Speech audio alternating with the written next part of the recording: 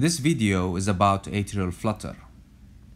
Atrial flutter is basically a flutter wave that happens in the atrium. How do flutter waves happen? Basically, there's a circuit that goes around in the right atrium. It can go this way, or it can go this way. So they might call it clockwise or counterclockwise. Some people even call it anti-clockwise. It doesn't matter.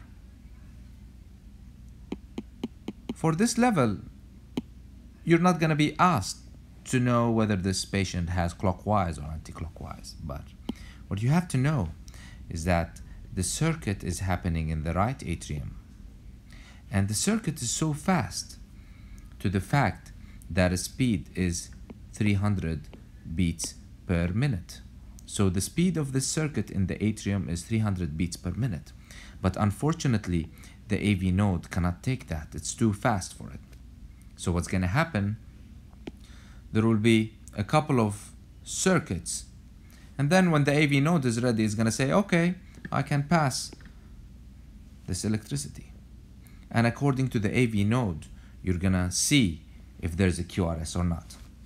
So, how to detect that? You're going to look at the EKG and you will see flutter waves going like that. Okay. If the AV node conducts the electricity every 3 beats, you're going to see 1, 2, 3 beats, and then you're going to see a QRS come in. 1, 2, 3 QRS come in.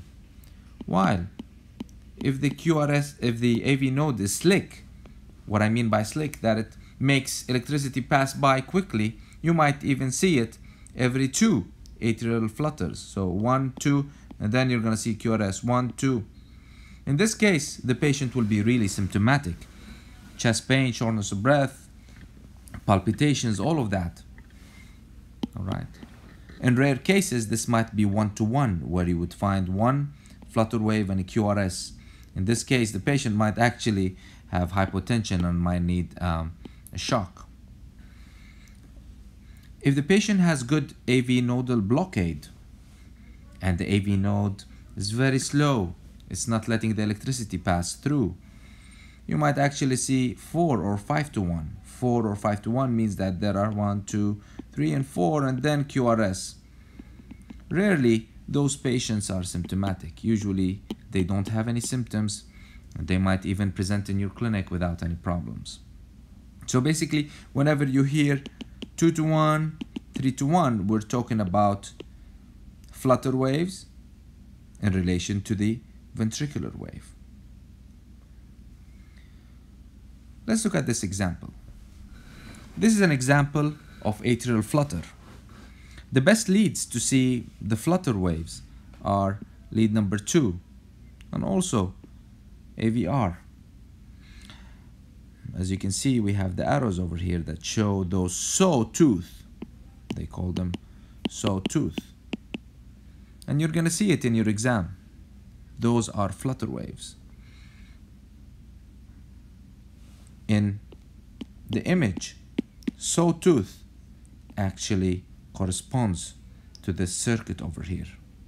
And whenever you see a QRS, it's when the AV node lets in the electricity to be passed to the ventricles. In this case, the ventricular heart rate is about 100 beats per minute. The atrial rate is always 300.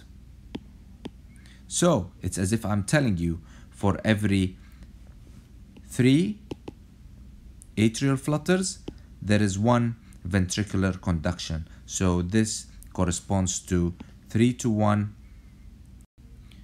One question that students usually ask is, how can I know if it's 3-to-1, 2-to-1, 4-to-1? I really don't know what to do. I'm going to tell you something. The atrial speed is always 300. The ventricular speed is variable.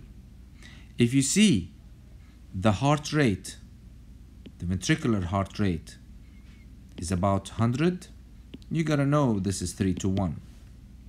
If you see the rate as 150, this means that the patient is in 2-to-1. If the heart rate is 75, this is 4-to-1. 60, this is 5-to-1. So whatever the speed of the ventricle is, we don't care. The speed of the atrium is gonna remain 300 beats per minute. But what corresponds to the ventricular rate is actually the AV node. It's like the policeman over there making traffic either go fast or go slow. Some people would tell you, okay, I'm gonna count how many flutter waves I have. And sometimes it's difficult, but let me tell you, there is actually a flutter wave over here that is over the QRS. So this is the flutter wave that you're missing. This is number 1, this is number 2, and if you look on this complex, it's actually a flutter wave on top of a QRS, and that's why